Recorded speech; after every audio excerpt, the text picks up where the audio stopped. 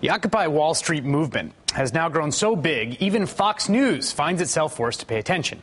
But when Fox correspondent Griff Jenkins went down to Lower Manhattan last week to give the demonstrators a taste of fair and balanced reporting, he instead ran into a rather eloquent protester named Jesse LaGreca, who calmly explained what the Occupy Wall Street movement is really all about. Shockingly, Fox never saw fit to put the video on air. Fortunately, someone else captured it on video. I'd say that we didn't take our cue off of anybody, really. It became a more spontaneous movement.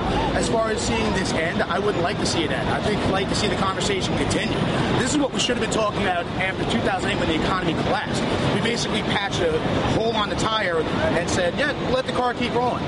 Unfortunately, it's fun to talk to the propaganda machine in the media, especially conservative-leaning networks such as yourself, because we find that we can't get conversations on the Department of Justice's ongoing investigation of News Corporation, for which you are an employee, but we can certainly ask questions like, why are the poor engaging in class warfare?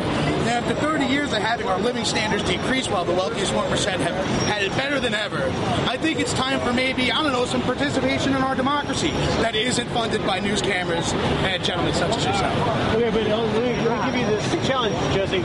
Sure. We're here giving you an opportunity on the record with credit ancestry to put any message you want out there, give you fair coverage, and I'm not going to in any way be biased about it. So there is an exception to the case because you wouldn't be able to get your message out without us, yes? No, certainly. I mean, take, for instance, when Glenn Beck was doing his protest and he called the president a person who hates white people and white culture. That was a low moment in Americans' history, and you guys kind of had a big part in it. So I'm glad to see you coming around and kind of paying attention what the other 99% of Americans are paying attention to, as opposed to the far-right fringe who would love to just destroy the middle class entirely. All right, fair enough. You have a voice and an important reason to criticize myself, my company, and anyone else. But let me ask you this.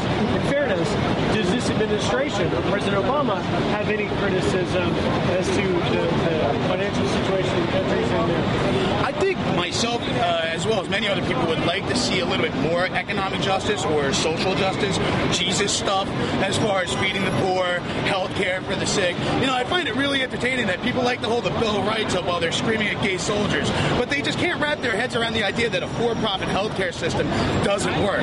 So let's just look at it like this. If we want the president to do more, let's talk to him on a level that actually reaches people, instead of asking for his birth certificate and wasting time with total nonsense like cilantro. So good. Producers always have more video than they have airtime. Of course, Greta Van Susteren tells the Mediaite blog that her team was doing a 2-minute story about economic issues that prompted the protests. And apparently that did not include Jesse LaGreca.